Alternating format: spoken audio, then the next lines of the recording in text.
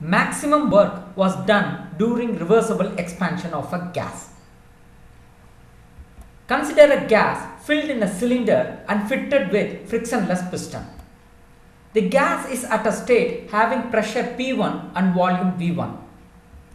The gas is allowed to expand isothermally and irreversibly from the initial state P1, V1 to the final state P2, V2. So that the work done in the irreversible process is given by the area under the curve denoted by W suffix irrev. Now, the gas is allowed to expand isothermally through two intermediate states P3, V3 and P4, V4. Imagine there are three weights exerting pressure P3, P4 and P2 on the piston so that the pressure of the enclosed gas P1 is in equilibrium with external pressure, which is equal to the sum of pressure P3, P4 and P2. Now, the weight exerting the pressure P3 was removed from the upper surface of the piston. The pressure inside the gas increases and expands until the pressure of the gas is equal to the external pressure, which is the sum of pressure P4 and P2. The final volume attained is V3 from the initial volume V1. The work done by the system during this expansion is equal to the area under the curve between the state P1, V1 to P3, V3 denoted in the graph by an indigo color square. Similarly, now the weight exerting the pressure P4 was removed from the upper surface of the piston.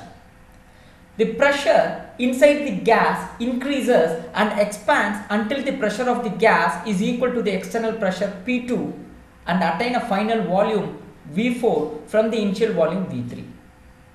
The work done by the system during this expansion is equal to the area under the curve between the state P3, V3 to P4, V4 denoted in the graph by the second indigo color rectangle. Similarly, now the weight exerting the pressure P2 was removed from the piston. The pressure inside the gas increases further and expands until the pressure of the gas is equal to the atmospheric pressure and attain a final volume V2 from the initial volume V4. The work done by the system during this expansion is equal to the area under the curve between the state P4, V4 to P2, V2 denoted in the graph by the third indigo color rectangle.